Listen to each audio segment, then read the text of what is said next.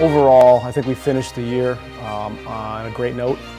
Beating our arch rival Yale at home on Senior Day, I think was a great way to end the year. I think you saw in that game, our team continued to play hard, continued, really to stick together.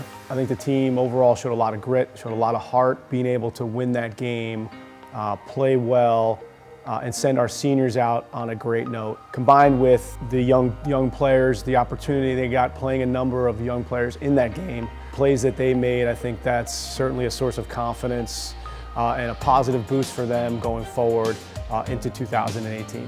I thought our senior class did a great job with leadership. Small in number, only 5 seniors, but a very close-knit group.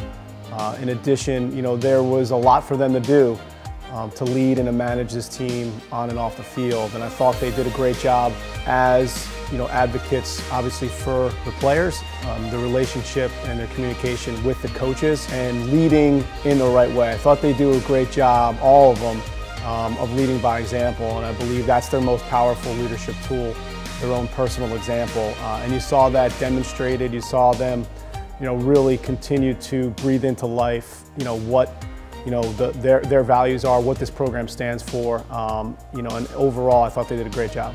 We were on the younger side in terms of our overall roster and playing time. So, with anything, the opportunity for them to get significant minutes in competitive games, for them to really improve over the course of the year and get better is a big positive for all of them going forward. We did have, the majority of our players were underclassmen on the field, and I think they learned a lot.